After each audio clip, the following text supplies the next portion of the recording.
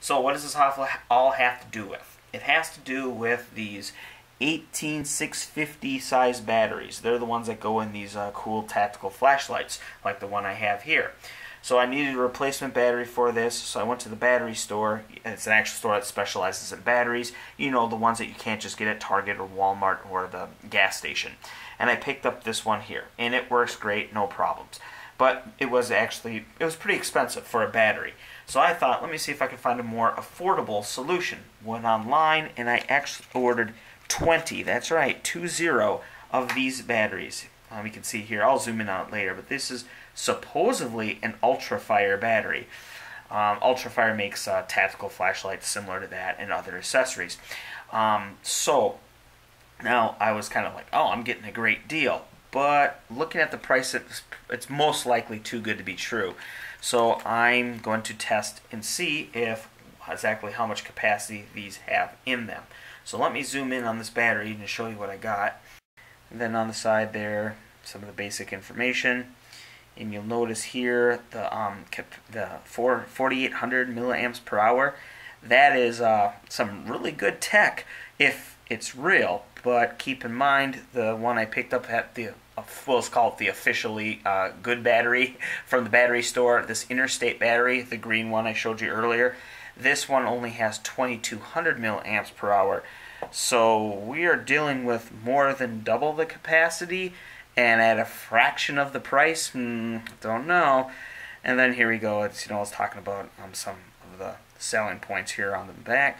Lithium ion, it is in fact rechargeable, has a protection circuit, only supposedly it has a protection circuit. Oh, and just to show you that this battery is brand new, because it is, and it's fully charged. I hooked it up to my multimeter, and you can see that right here.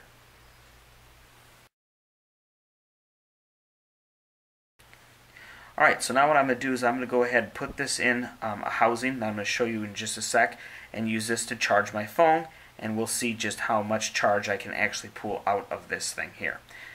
See if we can get anywhere close to that 4,800, right? Alright, and here it is. So this is going to look real bare bones, because it is, and that's exactly what I want for this test. I didn't want any kind of bank that has any kind of like smart charging or anything, any extra variables. So this is about as simple as you can get, and you'll see. So it just has a simple shell there, and then inside you have, well, there you are. And as you can guess, the battery will go in right there. And then on the head portion of this, you just have an input and an output. And oh, there's an LED. But that's about as advanced as this thing gets. Alright, so here is my phone, one of my phones, and this is the LG V20. And I'm showing you this not only to show you the current status of the battery, they're at 41%, but also that the health of the battery is in good condition.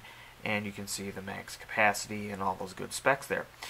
So this will basically be the before, and I will then turn this off completely, shut it down, and then begin charging it with the battery that we're testing in this video. So by the way, this app is that right there, so credit to that app for allowing us to see this data in real time. Okay, so there's our before, and I will go ahead and turn it off and start charging.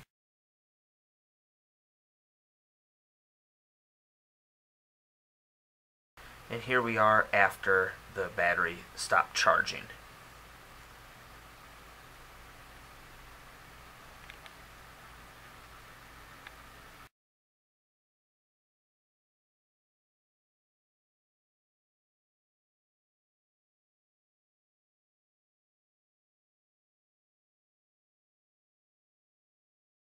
Alright, so probably nobody's surprised by those results. Maybe you were surprised just how bad they were. Yeah, I wasn't even expecting it to be that low. But at least now you have a number to say, can you get anything out of these? Yes, it's just really, really bad. And to anybody who's going to say, like, oh, you should have known, I mean, it's even spelt wrong. Well, for every one of these, there are many, many of these that are actually spelt correctly. But again, you can guess there's the performance in this is no better.